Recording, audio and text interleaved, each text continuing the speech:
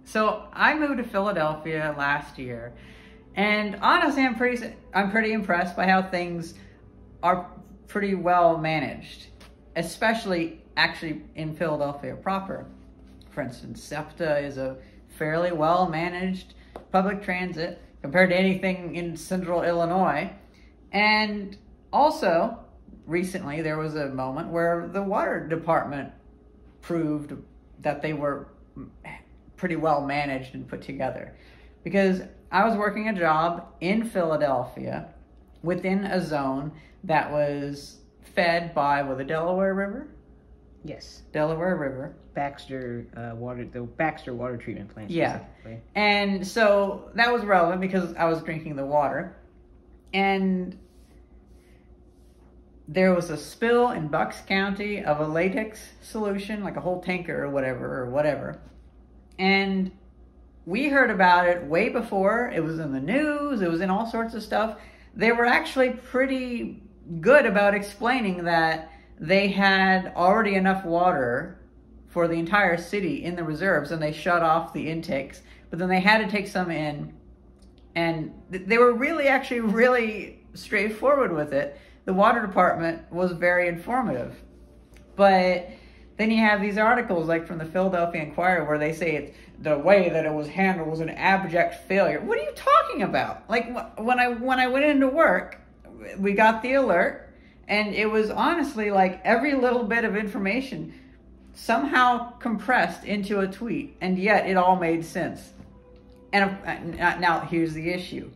The issue is with the people, because I was working with two boomers that honestly, they were just too fucking stupid, because they thought that all of a sudden that meant that all the water in this building, which has been vacant for months, you have to understand how water processing works. They don't just always take it in and it always ends up at the tap. If a building has been vacant, that water has been sitting in those pipes for a long time. So even right now, the water in that building, because it's a vacant building that we're working in, that water now is still the same water from before, because there is, 1,000 gallons worth of tubing in that building. Nobody's using the water except for a few flushes from the janitor every single day. And I think there might even be a water tank up on top. And so you're not going to have a transfer of much water through that building. And so even now, it's still the water from before, but they were just like, oh, trust me, don't drink that water. It's like, okay. It's already been stated that we're going to have the water. It's going to be okay until this afternoon.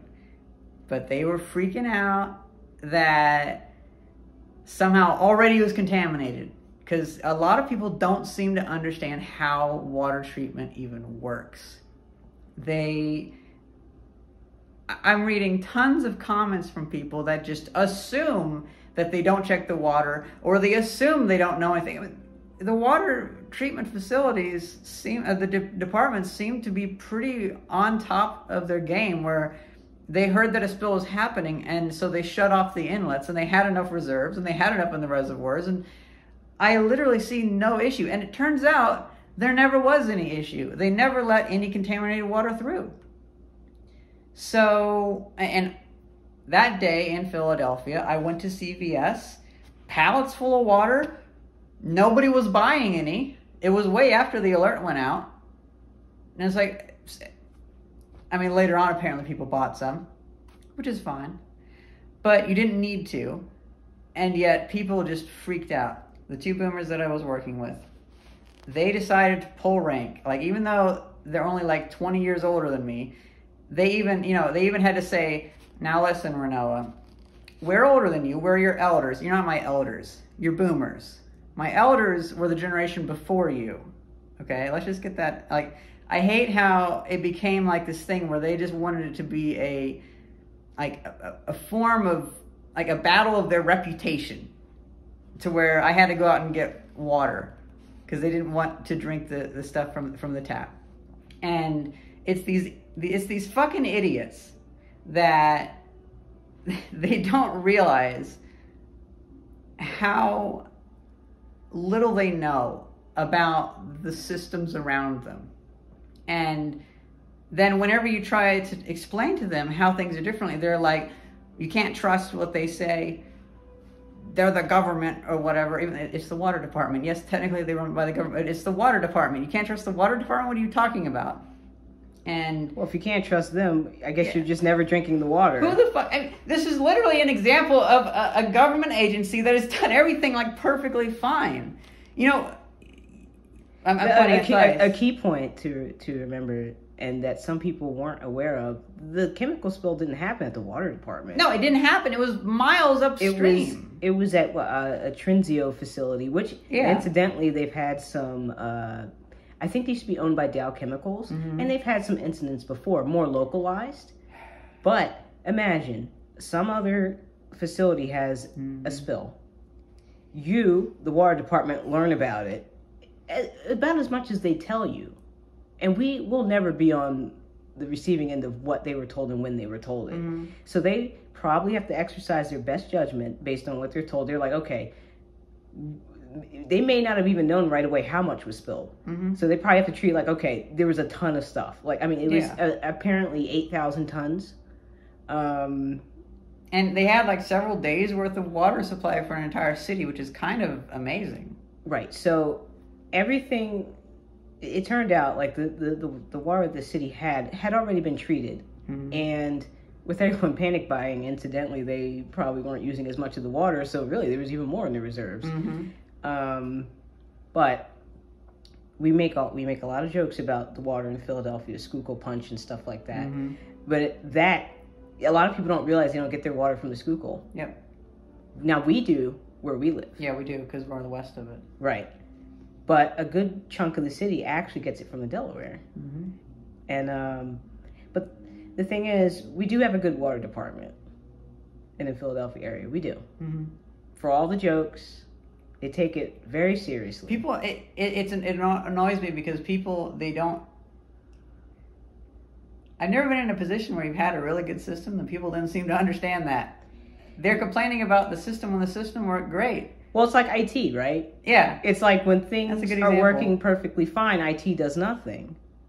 But when stuff starts going wrong, they don't do anything. But I think it's a different example, though. Cause like, I mean, it is, but I just kind of pointed to the first one. Yeah, but I mean, it's even worse, though, because everything was handled fine. Because you were driving me to work, and we were even talking like, man, I kind of wish we knew more. And then that morning, 15 minutes later, we heard on the radio a bunch of information. So like, oh, okay, never mind. There's all the information. Well, we're pretty well filled in, more than what Reddit knows, because a lot more information was given out. There was tons of information. And then like 30 minutes later, I got the notification on my phone, which told me most of the things that I already knew. And it was actually pretty easy to navigate because the water department had a lot of water stored up. They gave us several hours to stock up water just in case. And yet, countless people they let the government down. They let the water department down by their lack of understanding of how water treatment works. Yeah. I'm just angry about some people are upset because they're like, well, where's the mayor? Which, that's a whole other conversation. But, I don't live in Philadelphia proper anymore. The mayor's a whole other topic I don't feel like getting into. Here's my opinion. I'll ignore whatever the mayor says. I want to hear what the water department says. Exactly. And so this is fine. I heard directly from the water department. That's fine. I don't want to hear from the CEO of a company whenever I want to hear about how to fix the game controller. I want to hear from the game controller. You saw Trinzio's statement, right? Who was that? The plant that had the spill, all the corporate speak and all that. If you haven't, check it out. You should see their statement. You just gotta love it. They're trying to make it like, we're following all the things. We're environmentally friendly, blah blah blah, whatever.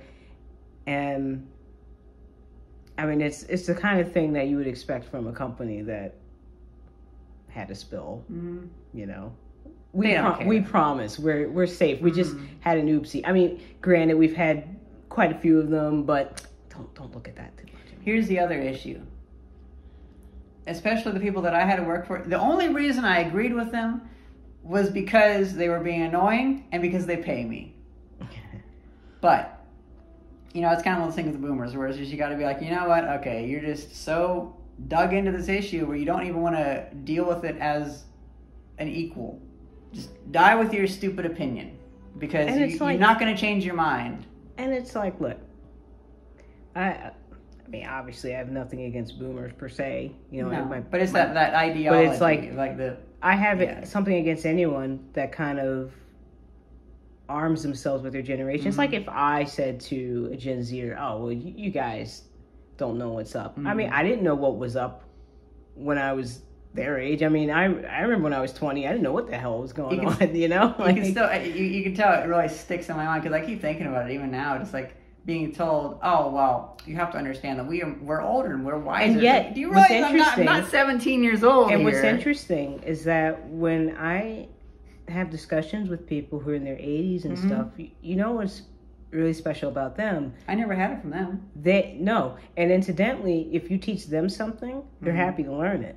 In fact, if you demonstrate some sort of competency with something, they're just like, okay, well, tell me more. You know, like, I grew up around people that were born between 1905 and 1937, and they were some of the most open-minded people I've ever met.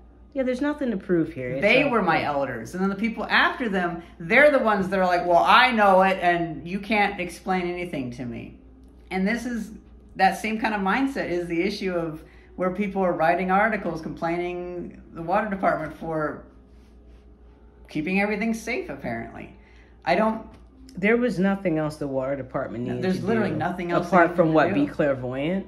I mean, in my opinion, they did everything that they could do with the information that they had.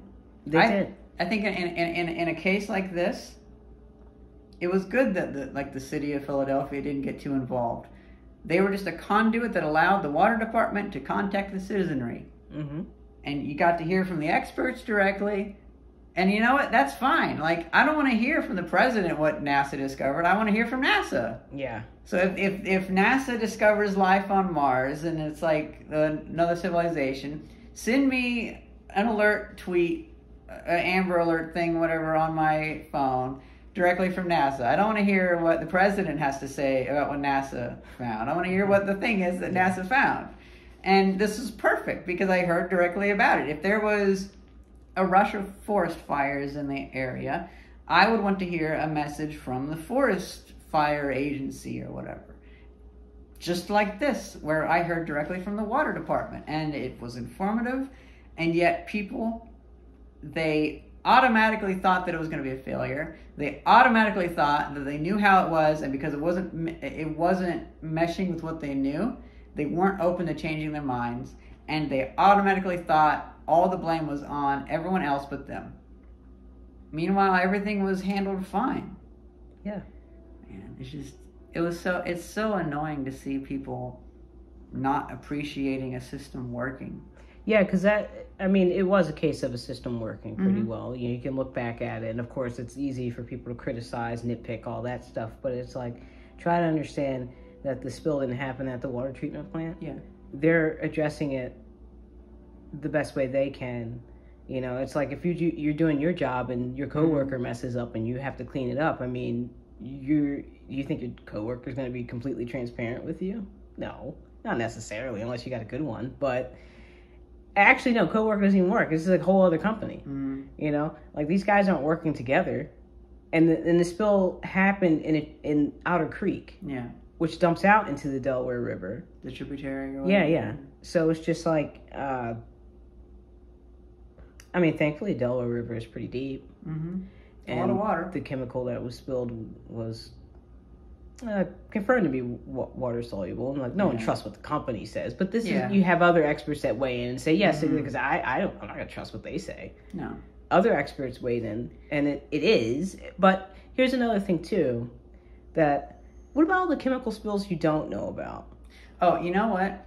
I'm going to tell you word for word a quote from one of the people that was giving me a difficult time that day. They said, you know, Renoa, the problem with your generation is that you believe everything you hear. And I was like, oh. I don't think... You want to... Wow. I don't think we're the ones on Facebook believing everything. No, we're not the ones that are... Oh, man. Just... I got so annoyed by this. It still irks me. But I got paid that day. Mm-hmm. And I went and got that CVS water and I drank it fine. But man, does it just stick in your mind whenever somebody just makes such an ass of themselves. Don't trust the government, but also the government, according to them, text them to let them know. So, I mean, should you trust the information or not? I mean, are we going to do that slippery slope? Or how about we just exercise some common sense, understand how water treatment works, or if you don't understand it, be open to the fact that you don't know. Mm-hmm. You know, it's not like they're sitting there like the water's on a conveyor belt and they're picking out the contaminants as it rushes by. No, it's not how that works.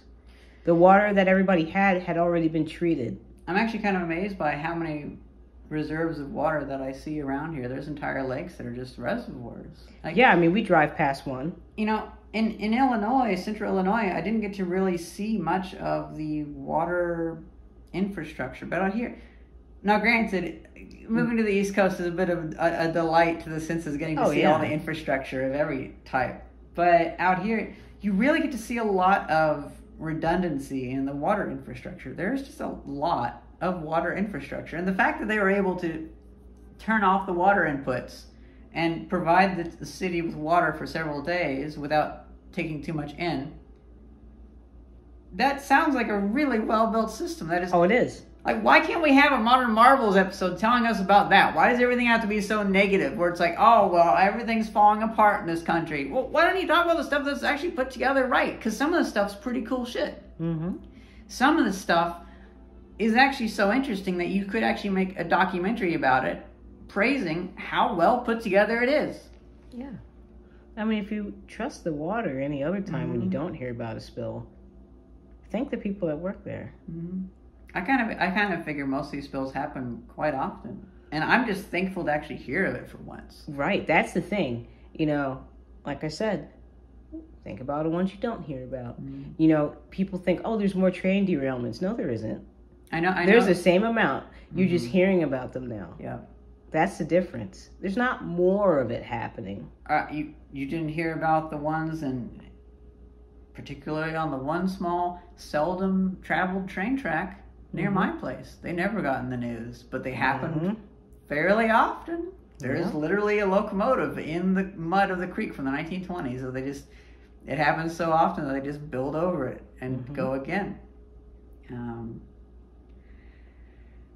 know, I think the thing that drags down society are these people that they think everything is as simple as they imagine it.